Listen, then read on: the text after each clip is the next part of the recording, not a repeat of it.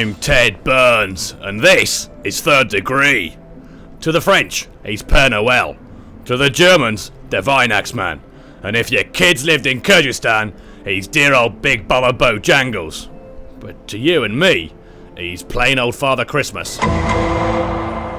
On this edition of Third Degree, we're gonna find Santa Claus.